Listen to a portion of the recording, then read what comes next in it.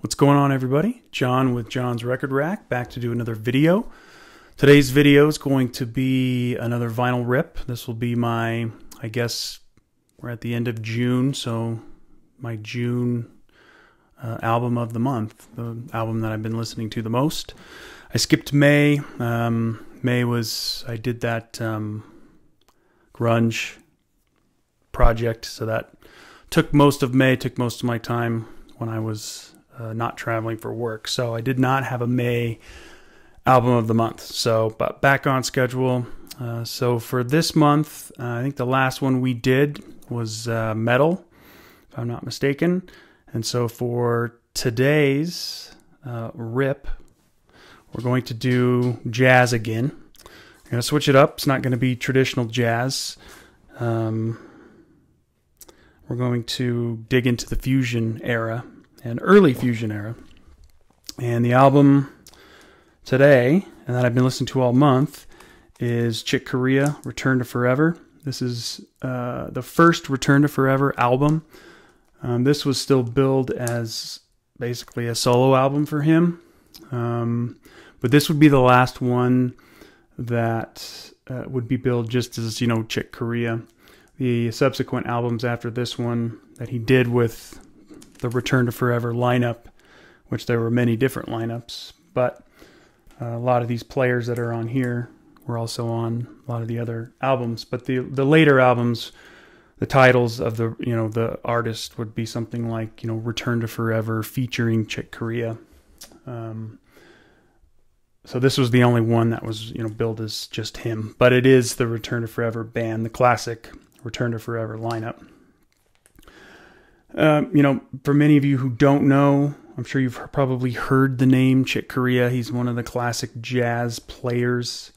He was in, he played with Miles Davis in the late 60s, kind of starting off a very eclectic, different style of player. While he does have some traditional jazz stuff, most of his stuff and most of the stuff that he became known for were records like this, jazz fusion. He's one of the pioneers, really, of that genre. Him, Herbie Hancock, Joe Zawinul, Wayne Shorter, those guys who would go on and do fusion stuff. In Herbie's case, the Headhunters of the 70s, and then of course Joe and Wayne Shorter went on to do Weather Report.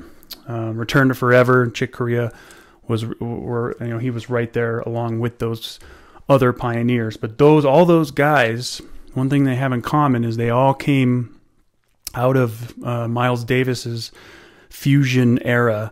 Think Bitches Brew, think In a Silent Way. All those guys, including Chick, came from that Davis lineup. So you could see the direction that Miles was going. So these guys took that and took it even further. So with that said, I understand not everybody likes fusion. I have a lot of friends who are jazz purists and they can't stand fusion at all. So I understand that maybe Chick Corea and Return to Forever is not for everybody. It's not listening for everybody. It's definitely an acquired taste if you're more of a traditionalist. But I encourage you to give it a good listen.